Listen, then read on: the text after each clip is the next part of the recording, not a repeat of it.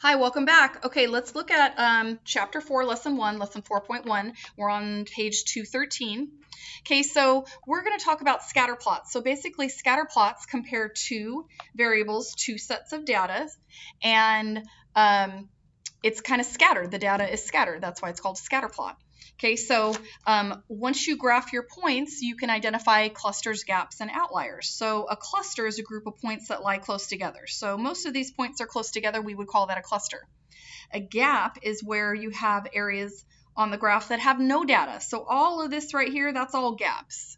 And then an outlier is a point or points that are not close to the other data, they're set far away. So that would be an outlier. It's not part of the normal data, it lies outside.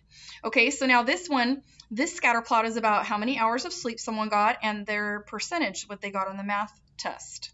So now we call this a positive association because from left to right, generally, most of these points are moving up. So the X values are increasing and the Y values are increasing. They're both going up. So this is telling you that the more sleep people got, the higher their score is. The more sleep they got, the higher they scored, generally. Okay, so now I'm on page 214 at the very top. So there's three different types of association.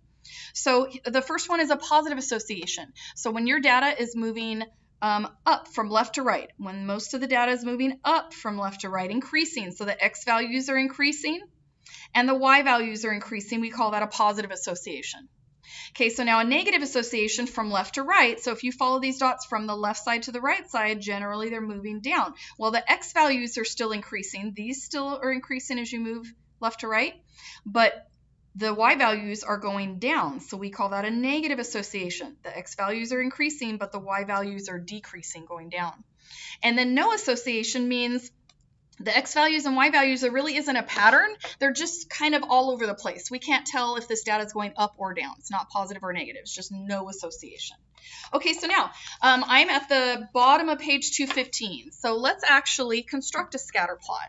So let's take a look at this problem. It's the museum attendance, and it's the month of the year, so the months of the year, and then number of people in the thousands. So if you take a look at the graph, so it's already labeled for you that X variable is the months of the year. So figure out how these are counting. Between 0 and 2 is 1. 1, 2, 3, 4, 5. So each line along your X-axis each month is counting by 1 month at a time.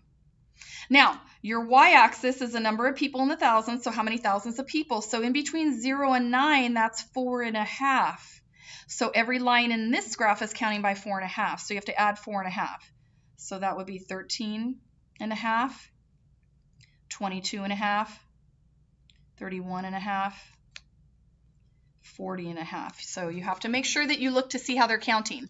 Now, folks, look, this is a coordinate plane. So these are ordered pairs. So the month of the year was our X-axis, and the thousands of people are the Y-axis. So these are ordered pairs. These are ordered pairs, X, Y.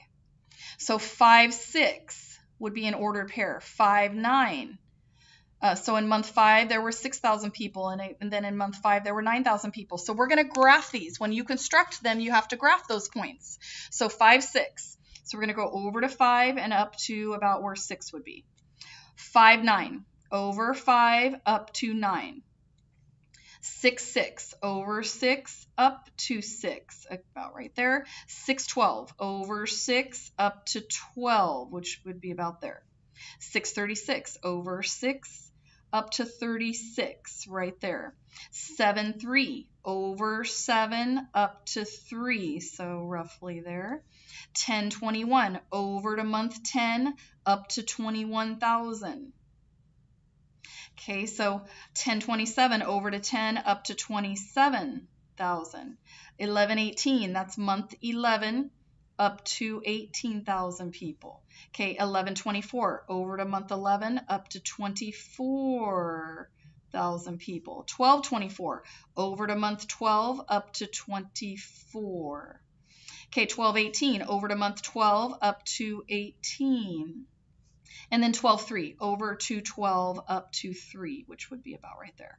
Okay, so that is constructing a scatter plot. So we did the first part, constructing a scatter plot. Now we're going to identify any outliers. Okay, so remember, outliers don't fit with the rest of the data. So I would definitely say this is an outlier and this is an outlier. So let's name those ordered pairs. This would be 636. So an outlier would be, 636, right? That's how you name an ordered pair. And this one would be 12.3. 12.3. So it's this one, 12.3, and 636, that one. Those are our two outliers. They don't fit with the rest of the data. Okay, now this says what situation might have caused an outlier. Well, this is month 12, that's December, and only about 3,000 people came to the museum. So that could be that since it's December, there's holiday in December. Maybe people are too busy or don't have the money to go to a museum. That would explain that one. This would be month 6, so that's June, and a whopping 36,000 people visited. So that's June, the beginning of summer. So maybe kids and families are out of school, and so they decide they have a lot of time to travel. That would explain that. Okay, now we would call this a cluster and this a cluster. Okay, so it looks like most of the people came between these months and about this many thousand people. Okay, so let's take a look at one more. So let's take a look at this bookstore sales. So this says identify the cluster in the scatter plot and explain what it means. Well, this is the price of the books that they're selling, so how many books. And then this is how many books sold. Okay, so now the cluster, I would definitely say this would be your cluster. Most of the points are right here. So we would say most of the books sold were between about $10 and $25, correct? And then that would be most people bought between 10 and 20 books. Okay, so that's the cluster. So most books were between $10 and $25, and most